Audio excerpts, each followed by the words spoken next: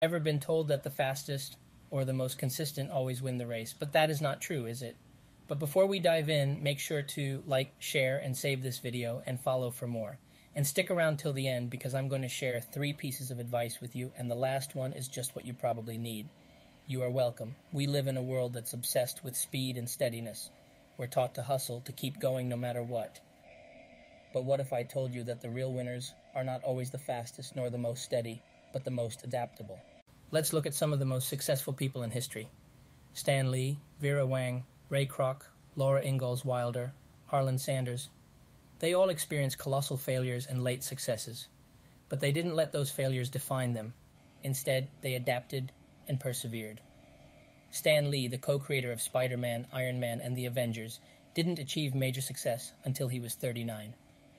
Vera Wang, one of the world's premier women's designers, didn't design her first dress until she was 40.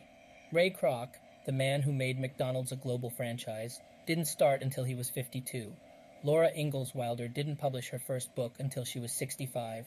And Harlan Sanders, the man behind KFC, was 62 when he franchised his company. Learning from these stories, these 3 pieces of advice come to mind. 1. Persistence is key. Success doesn't always come quickly. It's about staying the course even when things get tough. It's about not giving up even when you're faced with obstacles. 2. Be ready to pivot.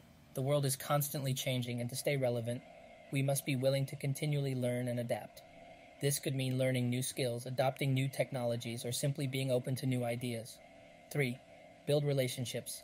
Success is rarely achieved in isolation. It's about building and nurturing relationships with customers, with partners, with mentors, and with your team.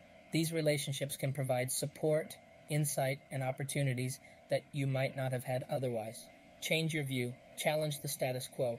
Understand that it's not about being the fastest or the most relentless, but about being the most adaptable and patient. Because in this ever-changing world, it's the adaptable and patient ones who truly thrive. And if you